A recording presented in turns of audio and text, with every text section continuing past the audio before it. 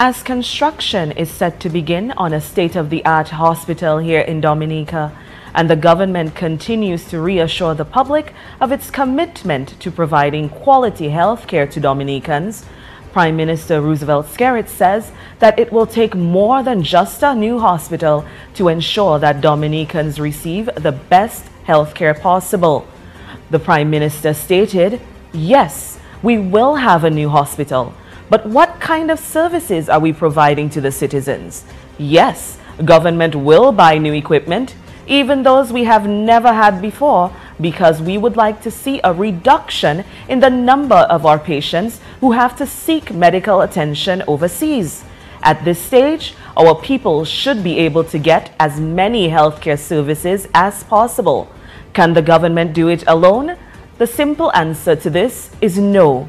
Government is a partner in the process, but we have to ensure that all those persons who are charged with particular responsibilities in the system recognize their national duties." Skerrit emphasized that, with the assistance of the government of China, his government has been sending a number of doctors to do postgraduate studies and sending nurses for specialized training in nursing disciplines. He says this is all part of the government's strategy to improve the quality of healthcare on the island.